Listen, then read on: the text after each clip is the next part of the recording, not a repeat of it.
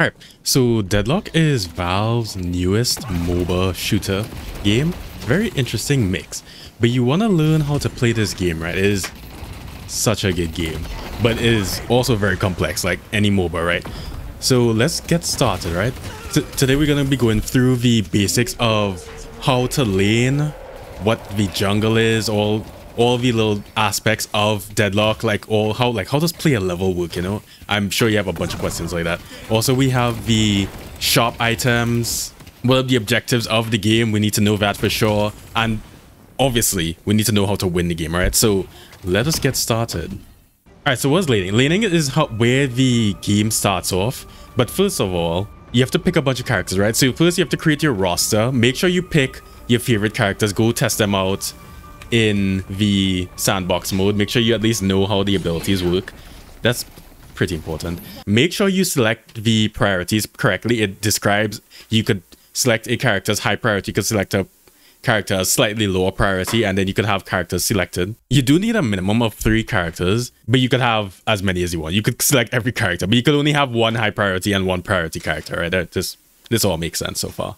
Alright, now what is the laning phase, right? Now the laning phase is defined as the first 9 minutes of the game, and the lanes are assigned by like a hidden MMR matchup, but it's otherwise random, right? But for example, if you could queue up with a friend, the game will basically match you guys in a dual lane together as much as possible. So that's pretty convenient. That's actually so nice that they implemented that. Now your lane matchup is gonna determine like what items you need to buy. Maybe it might influence which abilities you start off with and like which ones you max first, but probably that's more or less set in stone depending on what you want to build on your character. But yeah, let's do a little dive into the laning, right? So how do we win lane? So the basic idea of winning lane is to get the more souls than your rival laners, right? So you're both fighting for resources, and like if you couldn't win lane, you know, maybe it's a little bit of a skill issue or something like that, you should at least try to like help out your other laners. So the souls that you obtain from killing the troopers, you know, if you come from like a different MOBA, like minions, alright, it's the same thing.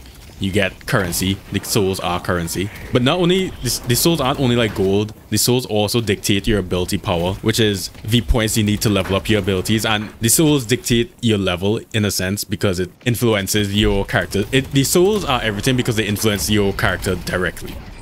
So how do I acquire souls? Right, so first, you last hitting troopers, right? So you'll see the troopers get red when they're really low or they just got killed. You need to make sure you get the last hit on them, and then a soul orb will come out from the trooper and be like, hey, shoot me. Make sure and shoot it.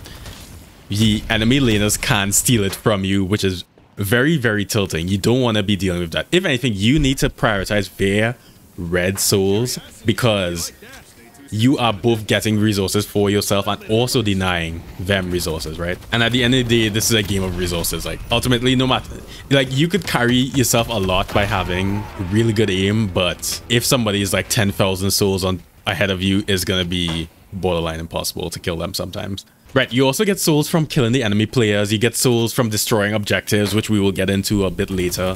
But objectives are, for example, the Guardian that you could see within the lane on the enemy side. You need to make sure and destroy that. You could also kill the neutral monster camps that are located throughout the map. So you'll see these little eyeball creatures everywhere. You could also get souls from them, and we'll get into that aspect of the game later into the video. And lastly, there's like little structures and boxes located all throughout the map.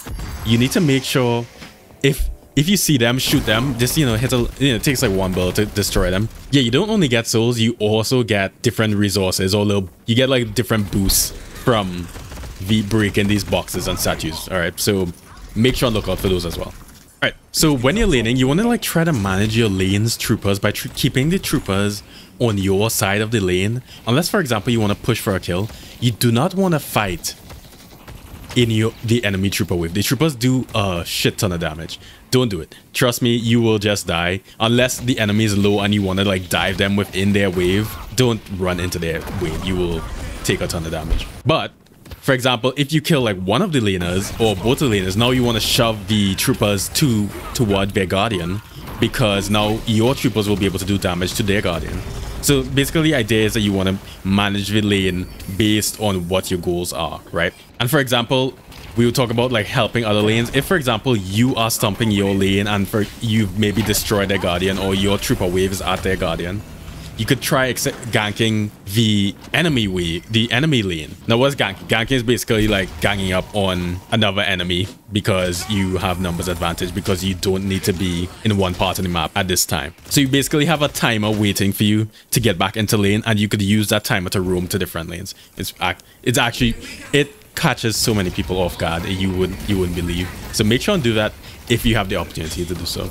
Right, so we're talking about ganking. If you only want to gank if, for example, the wave state is good, so like the friendly troopers are located under the enemy guardian, or for example, if the enemy is in a position to be killed or like severely harassed, you want to do that as well, meaning the enemy is closer to your friendly guardian. You don't want to, you may or may not want to just dive the enemy under their guardian, because the guardian does damage, right? The guardian is effectively another player if you're fighting underneath them. You don't want to be in a numbers disadvantage. That's silly. That doesn't make any sense. Make sure and ping that you're coming, by the way. A lot of people don't look at the map, especially if you're brand new. Ping a bunch. Ping so much it might get slightly annoying, because people just do not pay attention to the map whatsoever. It will get better, but not right now. Alright, so diving into how the souls work. So again, during the laning phase, which is the first 9 minutes of the game, last hitting the troopers gives half of the value of the souls, and the other half comes from hitting the soul orbs that float from the minions. Now, if you're in a duo lane, you don't need to worry, because both laners in a duo lane are given the full value of souls during the laning phase, at least for the first 9 minutes. Past 9 minutes, aka 10 minutes, you know, we could all count. The full soul value actually comes from hitting the orbs. So make sure that you get those orbs past the laning phase, because you will lose all of the souls if the enemy takes it. And trust me, as you get better, and you will get better because you're watching this video, the enemies are gonna be starting to deny your souls, and they're gonna be real aggressive about it too. But also make sure that you're not like wasting time hitting the soul orbs. So if there's no one around, the soul orbs do give you the value of the souls if they expire, assuming they don't get denied. So make sure you don't waste your time like just hitting them if there's nobody around. You could be doing other stuff. One thing you might notice too, finishing up on the topic of souls, is there's a little text saying unsecured souls in the bottom right. Those souls come from when you kill the neutral monsters, or maybe you get souls from the various boxes and statues that are around. Those souls will be dropped on death. The only way to make them secured is to actually spend them, or they just become secured over time. Like you'll see the number like slowly drop as you're playing. Your total souls does include those unsecured souls, so don't like add the two numbers together or anything. The one number you need to pay attention to is the number of souls. So we've been using this term called jungling and calling things jungle monsters and stuff. Like, what is the jungle? Like, what? Why do you keep saying that? That doesn't make any sense. There's no jungle. This game is set in New York. There's literally no jungle whatsoever. Well, okay, so the jungle is the MOBA term for the neutral monster camps that are between the lanes. Now, there's 3 different sizes of the jungle camps, right? So you can see here on the map, there's a bunch of different arrows with dashes underneath them. So the small camps are indicated by this little green triangle here. Then there's the medium camps that are indicated by the triangle with the underline underneath it. And then there's the large camps, which are the most difficult ones. It scales in terms of size. These ones do a ton of damage, and they're indicated with the triangle with 2 underlines underneath it. They do give a ton of souls, so make sure if you have nothing better to do, don't be like idling around, just running around. Try to do these camps as well. And it will take some time to learn when exactly is a good time to actually be doing the jungle camps. So for example, if your team is fighting, you might not necessarily want to be doing jungle camps, but maybe you can't get there in time, so it doesn't really matter, right? Like you would just spend a bunch of time running to your team when you can't do anything and you'll just die. That might be a good time to do jungle camps. Not only that, there's these machines called cine machines located all around the map, is in a few places. They're indicated by a circle surrounded by a square. So right here, those give a ton of souls. You have to melee them. They do damage to you, so you have, it's better to do a heavy melee attack by holding down your melee button. But they do give a ton of souls, and again, those souls will be unsecured, so try not to die with them because you will be very sad. Right. So the basic idea of the jungle is, and like when you want to do it, you want to jungle when the wave state is good and you want to collect some extra souls. So maybe your wave is shoved underneath their guardian, or maybe their walker, right? That's the second objective in the lane. if you can't farm your lane safely for some reason, you might want to do the jungle camps instead. Make note that there's more resources, and by resources I mean souls, within the lanes themselves. So you don't necessarily want to spend a ton of time jungling. It just depends on the flow of the game. Or for example, if your hero's like Infernus and he could clear jungle camps really quickly, or McGinnis, who could just leave the turrets down and they will do the jungle camp, those are really good heroes to be doing jungling with. Or maybe you need like a, you know, like maybe you need 500 souls really quickly to get to like your next item or power spike. Well, item would be power spike. Anyways, point being, if you need to get to your next item, maybe doing a jungle camp is a move. But you really need to have good map awareness. Like check your map every 3 seconds basically, because the enemies will see you doing the jungle and they will come and kill you. Yeah, so what's with these arrows on the map? So you can see an arrow right here, and that arrow points to another arrow right here. Those are actually teleporters. They take like maybe 5 seconds to channel and then they teleport you to the other arrow. It's a really good way to get from one lane to the next if they're really far away. So make sure and use these if you need to, like, for example, escape an enemy who hasn't found you yet, but you know that they will find you. But it's actually really bad for escaping because, again, it takes like 5 seconds to channel, so somebody is going to shoot you in the back if they're actually chasing you. But it's also really good if you need to rotate to another lane, for example, to collect troopers, because, you know, you need those souls. You need those souls really badly. Yeah, and those are the teleporters. Alright, let's talk about your hero a little bit. So the hero level is dictated by the number of souls collected, like regardless of whether or not they've been spent. Yeah, so your hero level is dictated by the number of souls that you get. If you hold tab, you can actually see the total power increases in the bottom left. The flask at the bottom right of that piece of UI basically tells you how many souls you need to get to the next level, and you get to see what your total power increases from leveling is. So for example, in this image there's 3.2 more bullet damage from leveling up, and also an additional 297 health. So that's, you know, some for sure. I'm at least way tankier. And you could also get these ability points from objectives. So for example, getting the Guardian gives you an ability point. Really useful to know. And then you also get these power increases, which increase like your base bullet damage, your base melee damage, and your base health. And these increases are specific to the hero that you're playing, right? So make sure and read up all those stats, and the UI does show you that. It might be a little bit, you know, hard to understand at first, but you'll get eventually. But just make sure and read everything that you see and try to understand it. Yeah, and also if you need to see the items that players build, so in terms of the items, there's the weapon items, which are orange, the vitality items, which are green, and the spirit items, which are purple. You could actually hover over the player portrait and see everything that you need to see. So make sure, now this might dictate your build a little bit. So for example, maybe you could flex like spirit armor over bullet armor if the enemy team is mostly building spirit damage, stuff like that.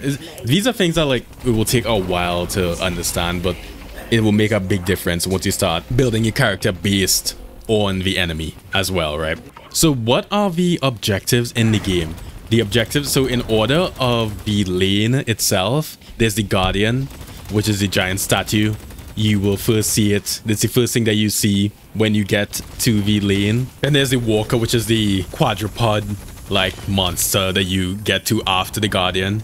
And then there's the base Guardians, which come in pairs, and they're protecting each lane. So you have 8 in total to destroy. Then there's the left and right shrines, which you need to destroy to be able to damage the patron.